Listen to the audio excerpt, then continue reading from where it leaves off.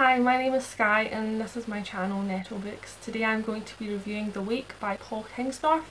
In 2014 The Wake was longlisted for the Man Booker Prize, and in 2014 it also won the Gordon Byrne Prize. This book is set around 1066, around about the time of the Norman invasion, and we follow a man named Buckmaster who is relatively well off in his life. He's a landowner, he has farmers who work for him, he has a position of some respect and some respect in this town. He sits on the town council, I think it is, and he has a wife and 2 sons, and his life, I think he is pretty content with his life at this point. But obviously this is the time of the Norman invasion and Buckmaster is English, so the French invade, and this is negative for Buckmaster. He one day is out hunting, his sons are off to war, and he comes home and he finds his house burned to the ground. His wife is not there, and he goes into his village and he sees kind of the same stuff there. So essentially what he does is he goes out into the woods and becomes a green man, and he aims to gather men to start a rebellion against the French.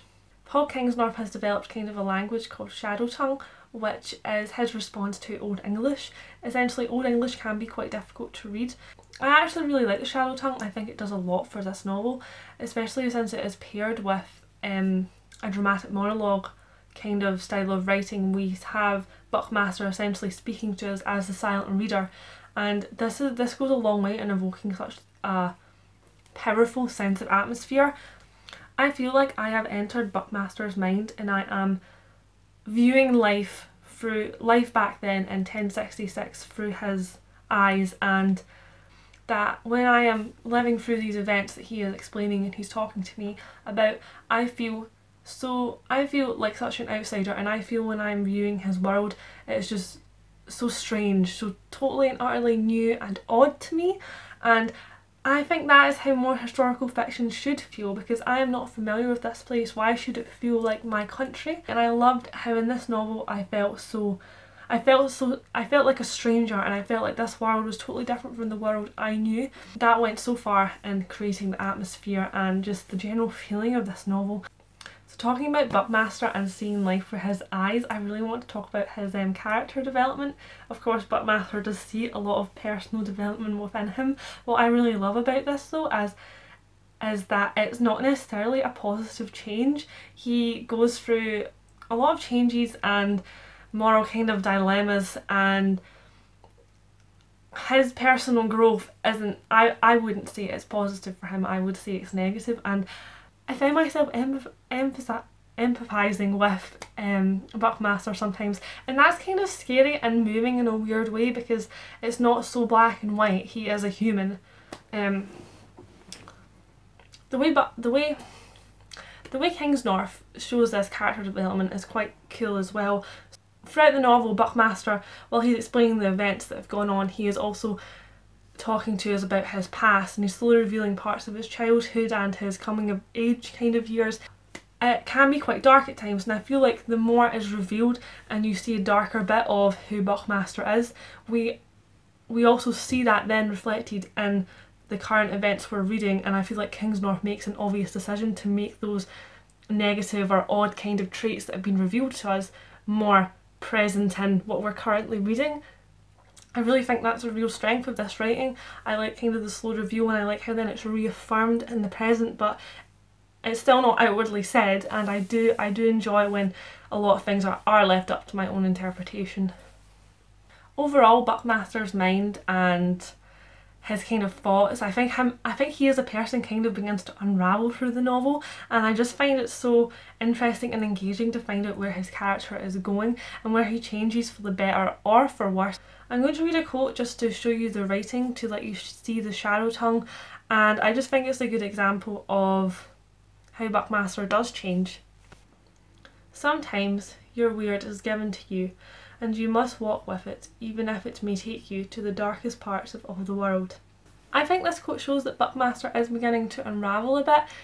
He is beginning to accept what he believes is his fate at this point, and even though he is kind of aware it will lead him to a darker place in life, or even his group to bad decisions, he cares a lot less. I think that's a good example of how Buckmaster is beginning to unravel. At first I thought the book was just about his loss of his identity after losing his land and his family, but after going back and reading parts of it over, I think it is also a lot about him finding this new identity, or even just carving a new identity for himself in some kind of like desperation. I think the changes in his identity are shown quite clearly through the duty he thinks he has to his country, to his kin, and also to his gods. It would be really hard for me to talk about this novel without bringing up the religious side of it. I feel like there is a lot of religion in this book. Buckmaster is a pagan, I think, and he's a pagan at a time where Christianity is generally accepted in England. And I do feel like as the story progresses, he does come to rely on those old gods a lot more, and we do see a lot of the history behind his life and why his family has chosen this religion. And I do feel like it's really interesting for me to learn more about this kind of stuff, even though it is possibly biased and what Buckmaster thinks about it. I'm going to talk about the setting really quickly because it does play a really significant role in the plot. This story could not have been set anywhere else. Buckmaster has a really deep connection to what he calls the Fens, which I think is kind of like a bog kind of area.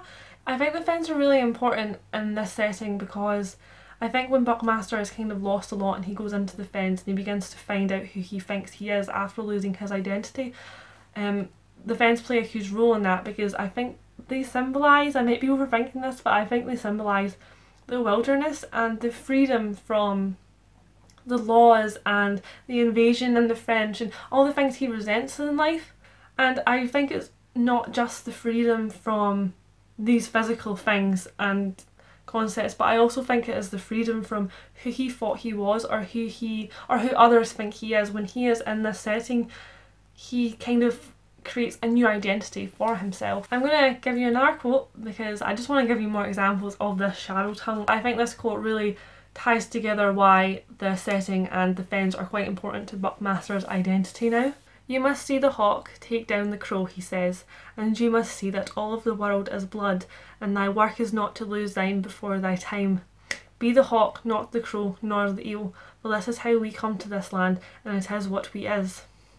I take this quote and I think it means that he sees himself more as a part of this land. He is confident what his place in this land is, where he might not be so sure anymore about his place outside the world. And I feel like this kind of shows that he is more deeply connected to his home now. I also think the pacing was quite slow in this book. I feel like there was a lot of lull, there was very little action, and when the action did come, it came out of nowhere. And I also don't think the plot is completely thrilling. It is a pretty basic plot, and I feel like the plot serves more to the character than to its own thing. Overall, I did really like this book. I felt like it was a lot different from what I usually read. I've never read historical fiction set in this time period, and the shadow tongue was really new to me. The character of Buckmaster was really interesting, and I have so many thoughts on him. I feel like this video is already going to be too long, and I will wrap it up. Please let me know if you have read this book, or if you are planning on reading it, or if you have any other thoughts on what I've said. I would love to know. And that's all. So thanks for watching. Bye.